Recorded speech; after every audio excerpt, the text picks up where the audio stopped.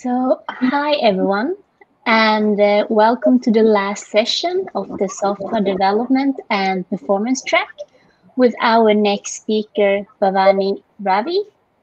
Bhavani is a research engineer at Sama Technologies, open source contributor for Rasa and Pandas. She runs Women Tech Makers Chennai, a community for talented women to explore the male dominated tech world. Outside of development and communities, she is a blogger, bibliophile, artist, and an inspiring entrepreneur. And today, Bhavani will share her knowledge about distributed data pipelines in Python. So please join me and welcome Bhavani.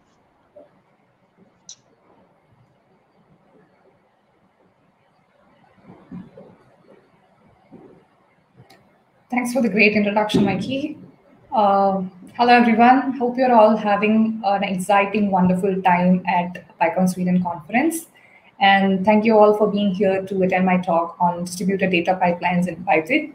And we use Airflow to achieve it. And if you want to connect with me in Twitter, that's my handle at Geeky Bhavani. Let's get started. This is primarily me in 3 points. I currently work as a backend engineer in the research team of Sama Technologies, and we are a team which takes the state-of-the-art machine learning algorithms and apply them to life sciences pharmaceutical domain. And with the boom or bane of COVID, we are in full speed trying to bring the best solutions to the pharmaceutical industry. Right. And I also run, I'm a big community freak. I run Women Tech Makers Chennai, primarily to bring more diversity and inclusion in other communities in Chennai. I'm also an open source enthusiast, contributed to Pandas, Rasa, and exploring Airflow currently. And all the distributed data pipelining work comes from working at Sama. Like I said, when dealing with pharma, we kind of work with a lot of data, and that's when all the distributed data pipelining concepts comes into place, right?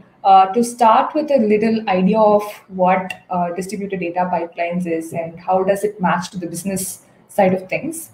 Long ago, if you have worked with ETL systems, or when we talk about machine learning models, we should also talk about the data that comes with it. And when you're talking about production level machine learning algorithms, we are totally moving from CSV files and moving towards data lakes and big data. And the transformation in data sources are from a variety of places. And one of the component that we use primarily to achieve this, handling this amount of data is Airflow. Right? And when you talk about long ago, when a traditional system or very old systems, you start with writing a Python script to automate certain things, and you need one person to run the script every time, right?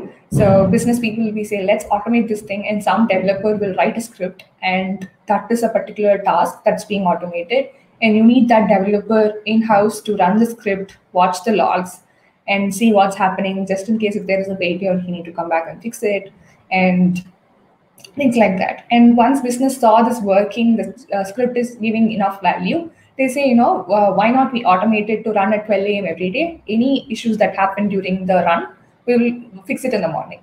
So, and that started working well as well. The developer comes back in the morning and says, yeah, now it's working fine. So let's go ahead and create business value out of it. But man, as always, we are greedy. As humans, we are always greedy, and we need more tasks now, and we need more tasks and running at different schedules. And traditionally, what we are trained to use is cron jobs. And cron jobs, which one task is easy to manage and maintain, with multiple tasks, it kind of becomes a little icky, right? And the more and more tasks grow up, the maintenance of it, the tracking of it becomes a huge issue. And one fine day, the business people will come in and say, what happened to the run that happened on 15th of October at 7 a.m. And you have to be able to fetch that data at that instance and give it to your business people. And there's also a case where task 1 and 3 can be interrelated. There might be a business requirement that says, finish task 1 and wait for the task 3, wait until task 1 completes for task 3 to execute. So these are the best business requirements that keeps coming up. And they are slowly moving from tasks to workflows or data pipelines, right? So a simple workflow that I can talk about is, like a conference like this. When a user registers for the conference, you need to send a confirmation email. That can be a very simple one-liner workflow. But imagine 10,000 people registering for a conference. How are we going to scale it for that huge set of audiences, right? And another very common use case that we are dealing with at Sama when we are building these machine learning models is whenever there is new data, one, there has to be predictions for the business people to derive value. Another thing is we have to improve our machine learning model to perform better predictions next time.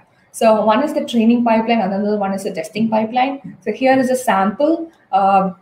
Whenever there is a new data in our data lake, take the data, train the model, test the model, and maybe push it to production. And this is another workflow example. Similarly, if there is new data, pre-process it and do some predictions on it and derive insights. And when things like this, when you have requirements like this, trust me, business people do not want to wait 21 hours for an ingestion to run. They do not want to dedicate a resource to actually run the script every time they need it, and then someone to watch it, someone to track it, someone to maintain the logs. So that's when we need this pipeline management system, which gives you an easy handle to create this pipeline of tasks. And at any point, we should be able to see what are we actually processing.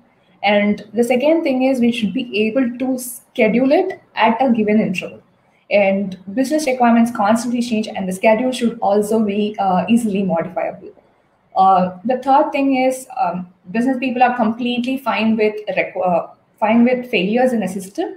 But when a failure happens, how are we gonna revert back from that? How are we gonna gracefully come out of that failure? Are we gonna send a detailed email report instead of a developer looking through the logs and finding what went wrong? Or the system is gonna intelligently figure out what went wrong and send you an email?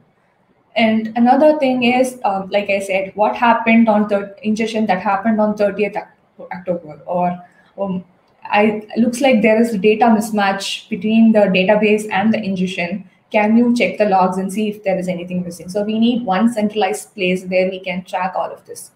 And finally, we need to have a centralized place where we can see the logs of all these runs that we have been doing. And Airflow is one such tool. It's an open source library maintained by Apache. It makes all of this process very easy for us to handle. And it helps us create workflows, maintain states of the task, maintaining audit logs of all the runs that has happened. And one of the reasons why we use it is Pythonic, since we are all a Python hub. It's primarily Pythonic, and the distributed part of it is completely achieved using Kubernetes. It has a very fancy UI, and of course, this is a very important point because this is not just for developers. You also have project owners coming in and looking at what's going on in a pipeline, whether the particular run has happened, whether a particular data has been properly ingested. So the UI makes it very easy for all the stakeholders in the project to come and take a look at what's going on. And last but not least, this is my favorite. Since it's all Python, since it's all a Python class, you can extend it and write your own customizations on top of it. There was a talk earlier today where there were customizations made to Airflow to achieve certain things. So those are some of the best features of Airflow.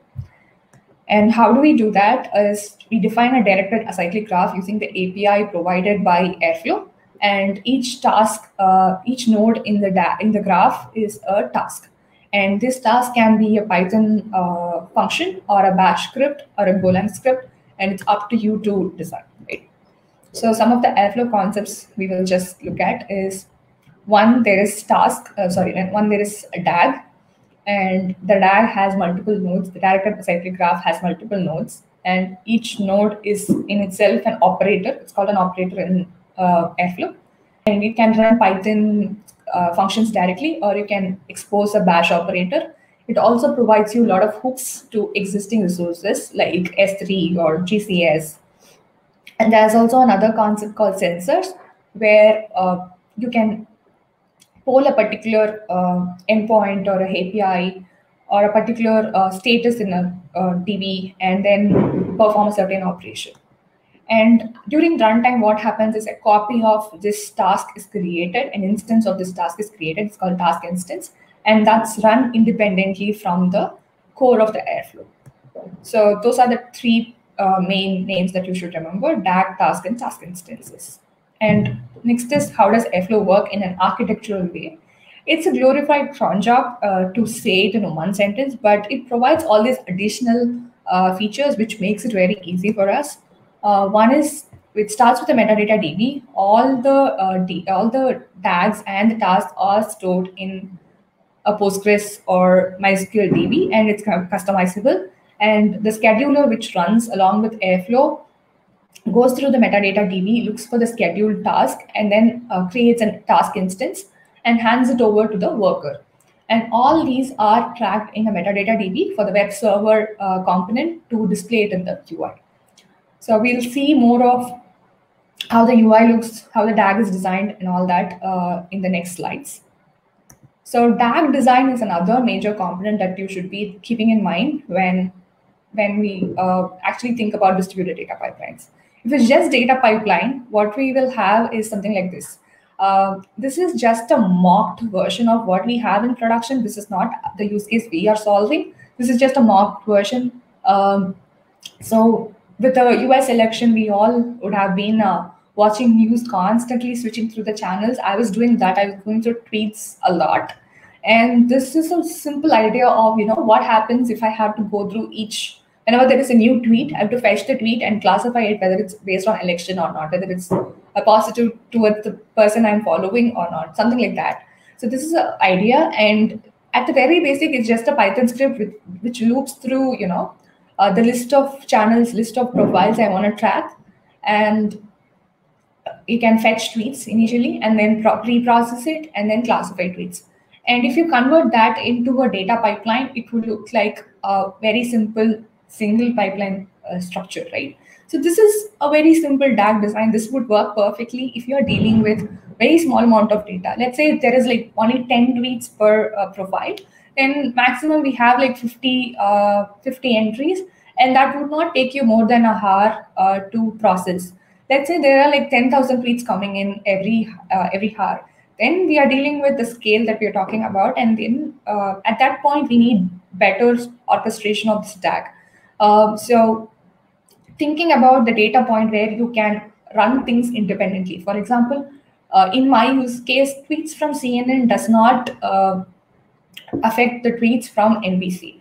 Those two are completely independent, so I can run them in parallel. Of course, you can go for the multi-process method of implementing things. But again, as I said, the drill down view of what's happening when I ingest an NBC data, what happens when I ingest the CNN data, that level of drill down, you kind of lose it in the mess of the logging, right? So another better DAG design for this structure would look like this.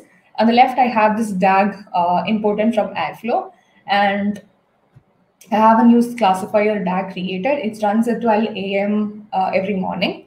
And on the right, for each profile in Twitter I want to track, I will create a fetch task, I'll create a pre-process task, I'll create a classify task. And I'll bring it all together into one glorified DAG. And that would look something like this. So each profile is completely independent. Each running does not impact the other one. And finally, we can accumulate all the status of all the tags, all the tasks, and we can send an email. So that's the first concept I want to insist. When you're doing distribution, you should really be able to divide your data into independent tasks. If you can't do that, then there is no point in distributing the task or the workload into the independent components. So like I said, you with Airflow will be able to track all the changes that has happened, all the runs that has happened in the past. You would be able to. So these are on the right. You could see a lot of green and blue dots. That's the status of each task in that pipeline over a period of time. So you have the timestamp associated with each of them, and all of those are the task instances. And another requirement that comes up more often is using resources better, right? So, for example, in this case of pipeline, checking whether there is new data, checking whether there is a new tweet, does not take a lot of resource. It's just one API call, right?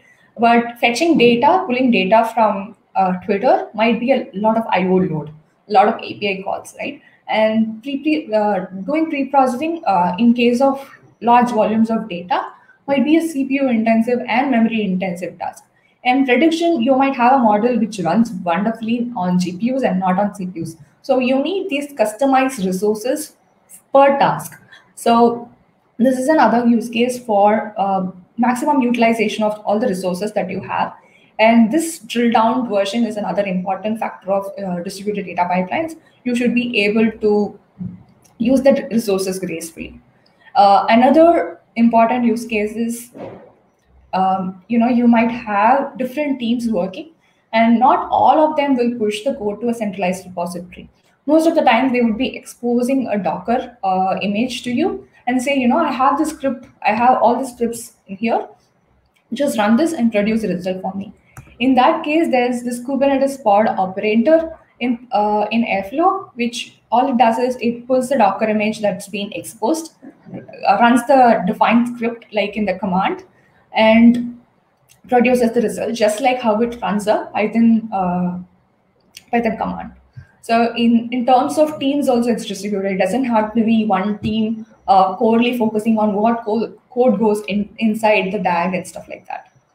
So that brings us to the actual distributed component of Airflow with Kubernetes. So the whole idea is each task will have its own pod to run, thereby making it completely delegated structure and also distributed. So yes, why do we need Kubernetes? One is the distributed part we talked about, and the second thing is dynamic resource allocation. Each task can have its own amount of CPU and memory defined, and scalable. Of course, you can scale it up. If it all depends on the amount of resource you're putting in. You can scale the cluster and have multiple nodes, have multiple tasks running. Just in case you have 100 DAGs and you need to scale them up, it's just a matter of running more pods and shrinking them down when you don't need it. Okay? And absolutely, with Kubernetes pod operator, it's language agnostic. And with the Kubernetes structure, the architecture still remains the same, the component still remains the same, but the working is a little different. So the web server and scheduler, of course, goes through the Postgres DB for all the data. It pulls the Docker image that contains Airflow, and even the worker pods have the Airflow instance in it running. And from the Docker image, it runs the particular task that you have defined, and then writes the result to an S3 or a Google bucket.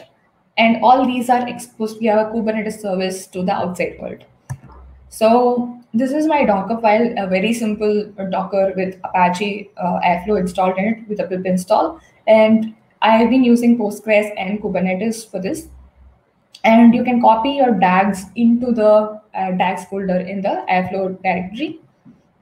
And defining an Airflow pod is as simple as Airflow pod's configuration, right? So we have an Airflow config mounted. We have a DAG folder mounted and a logs folder mounted.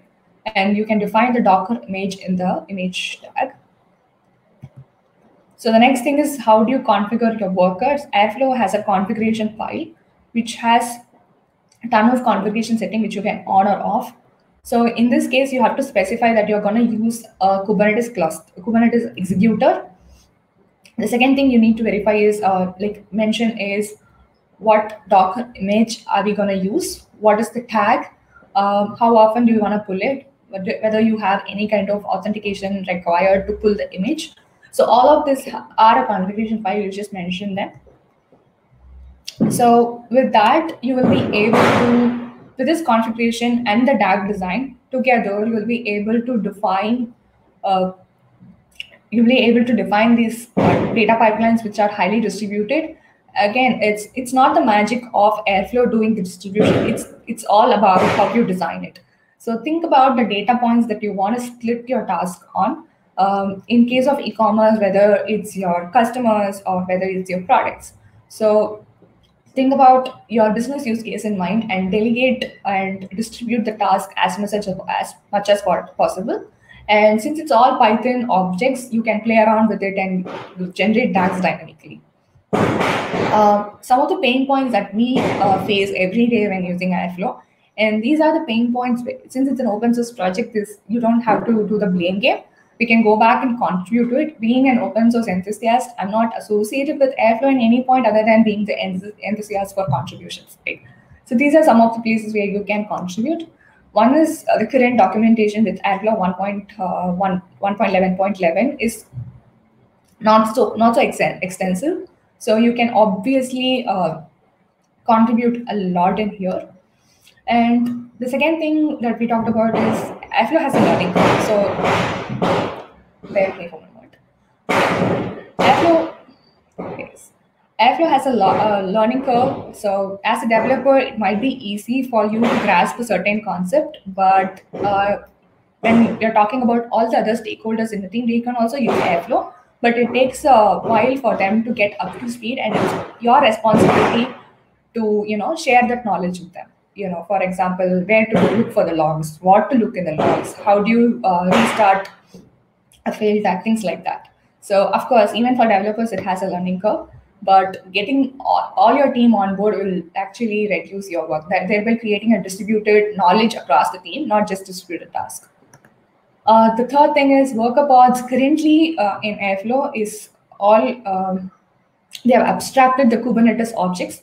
So what happens is you don't get the fine-grained access you want with YAML files, you get with YAML files. So these are all actually changing in the next version. Another important use case that pops up every now and then is the ability to create runtime dynamic. So with Airflow, you can read a database and create DAGs and keep it in memory, but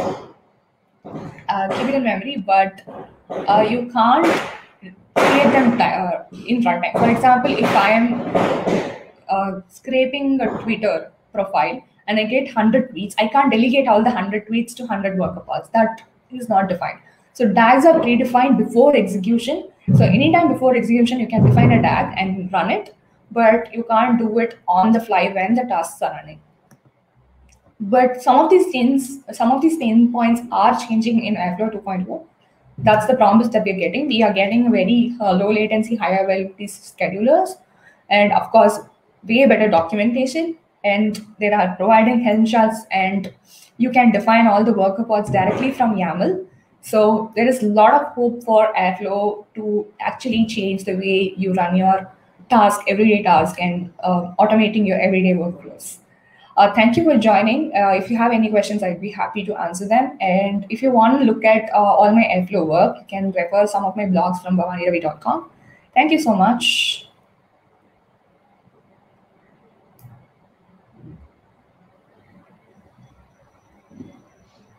Thank you so much for a great talk, Bhavani. It was really, really interesting. I was thinking that I would like to start with checking with the audience. If anyone in the audience have any questions, if you have any questions, you can just write your questions to Bhavani in the chat to the right. And meanwhile, there might be some sort of delay. I would actually like to ask you a question, Bhavani. Sure. So you talked about building a distributed data pipelines using Airflow, Docker, and Kubernetes. And I'm just curious about what you think is the most challenging part with building data pipeline using those tools? Okay, one of the biggest problem is not the technology itself for me. Sorry for the background noise. It's the biggest celebration of India. Diwali is going on, so that's why you hear all the crackers. So bear with Don't me, worry about it. right? So yeah, because the problem with the this setup is not the technology itself, right? Technology comes very handy, but bringing all your people on board, where they are very used to conventional scripting, right? Bringing all of them on board, trying to make them understand what distribution is all about. The centralized identifying the centralized data point, customizing your code not with a lot of for loops, but with a lot of hand holding, right? Don't use a lot of for loops. Every time there is a for loop in your code, there is a possibility that it can be distributed. That's like the mantra. So getting them to think in a way of distributed data pipeline, making them think that this script is going to be executed by another system, which is going to distribute and delegate the task. So I don't have to do it. So that ideology, seeding that ideology into the other developers is like the key problem that we had, and we are kind of, as when you use it and a lot of code reviews happens, so we kind of got hold of that. Really good answer. Yeah, so I think that maybe we could round up here then. And once again, thank you so much, Bhavani. Thank you for hosting me. I had so much fun. Yeah.